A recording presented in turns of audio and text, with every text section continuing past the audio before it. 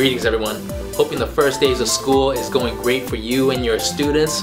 We wanted to inform you that we're seeing lots of wireless traffic due to Chromebook updates.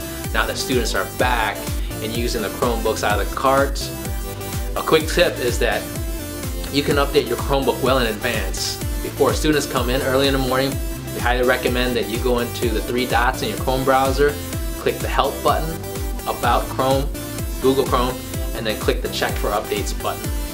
And this will give you a head start applying the updates before the student gets in, and also it's not going to try and check for updates when you're in the middle of casting.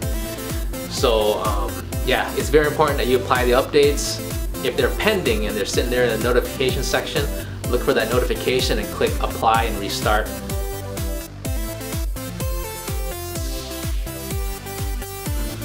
Another thing that we're seeing is an increase in the security CAPTCHA requirement.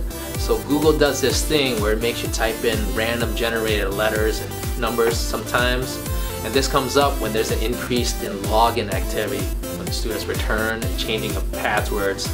This is something out of our control, so do your best and bear with it.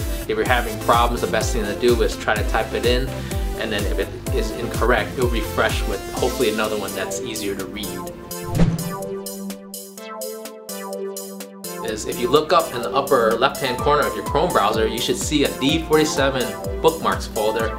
And in case you miss any updates like this, or you want to review past videos, you can click that link and you'll find that the playlist is listed in there in the bookmarks, as well as other helpful resources. So check that D47 Bookmarks frequently, as we may add other things that you'll be using in the future.